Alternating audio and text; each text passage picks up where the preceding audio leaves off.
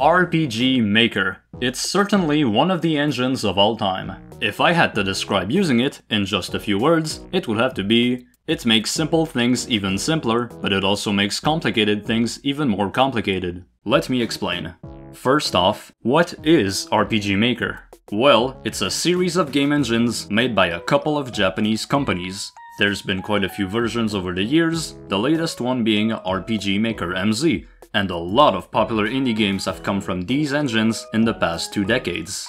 One thing that's interesting is that some of RPG Maker's most popular games don't even use any battle system, instead focusing on story and exploration. So even if you don't want to make an RPG game with turn-based combat, RPG Maker might still be for you. In fact, RPG Maker is often known for its many horror games. And if not horror, then at the very least really dark in some way. Really, a lot of RPG Maker games are just weird. Like, some of them are abstract and surreal, but then others are just, what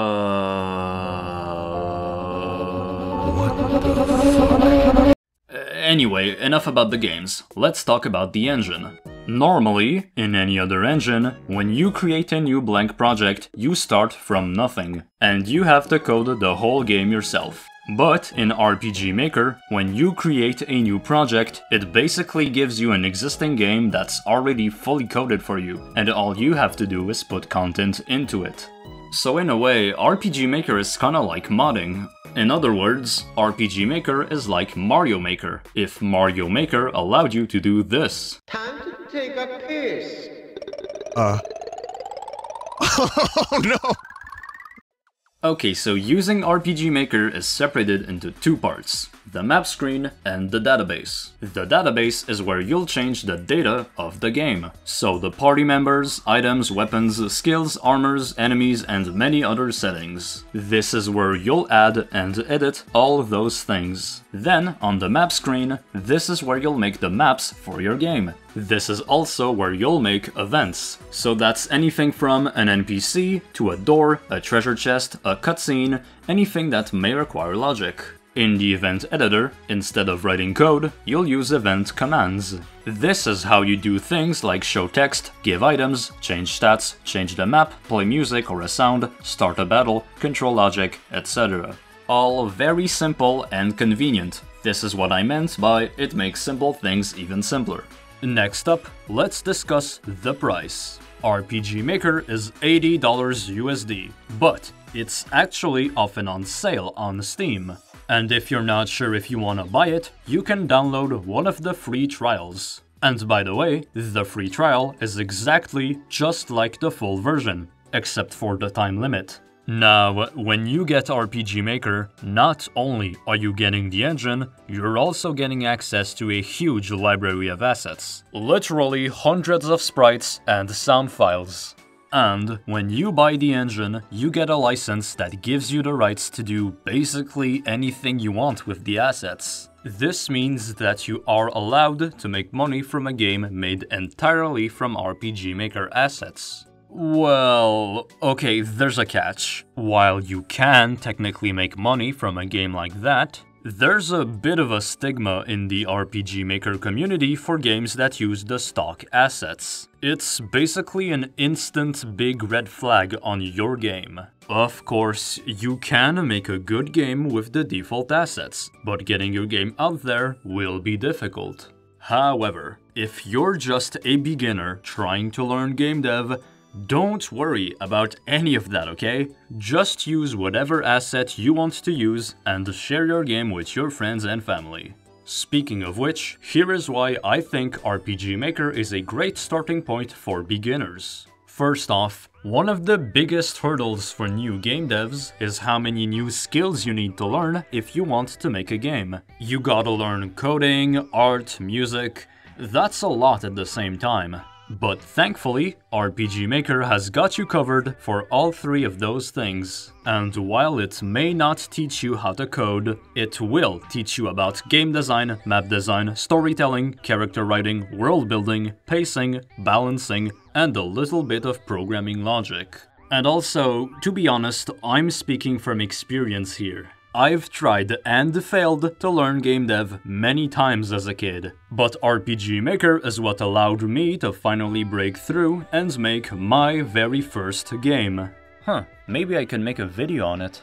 Anyway, if you want a tip to learn RPG Maker, I suggest you create a new project and just do whatever. Change random settings and add dumb stuff that'll make you laugh. That's how I got started.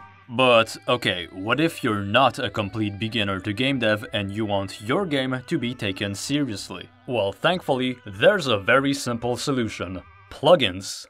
Plugins are little script files that you can quickly download and put in your project. They can make a wide variety of changes and additions to your game, such as adding dynamic lighting, customizing menus and UI elements, adding new game mechanics to the overworld and battle screens, and overall just letting you have a lot of control over really specific things that RPG Maker wouldn't normally let you customize. Thanks to RPG Maker's plugin developer community, there are tons of plugins out there that you can use for free. That's how you can turn your game from something that feels like it was made in RPG Maker into something that doesn't.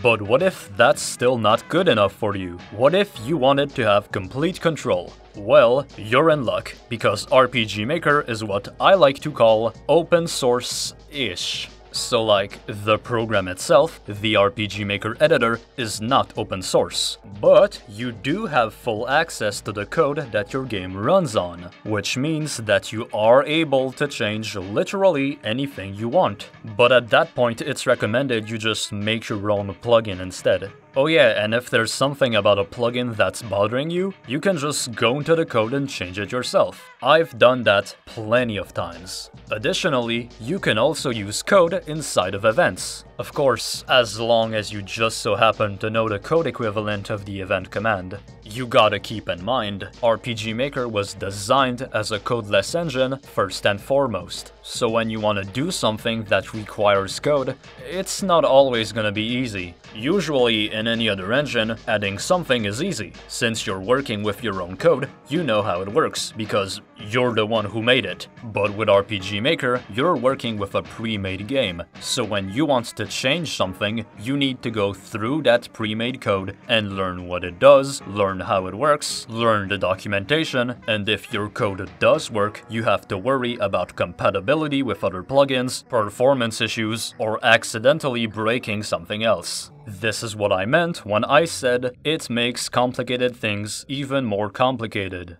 But once you've mastered RPG Maker, you can make some truly awesome stuff, like one-shot's fourth-wall-breaking game mechanics and OMORI's unique battle system and UI animations. So all in all, I think this engine is great for absolute beginners. And at the same time, if you know what you're doing, you can create some super unique experiences that people will remember. But if you're overambitious, the engine might feel frustrating to use from time to time.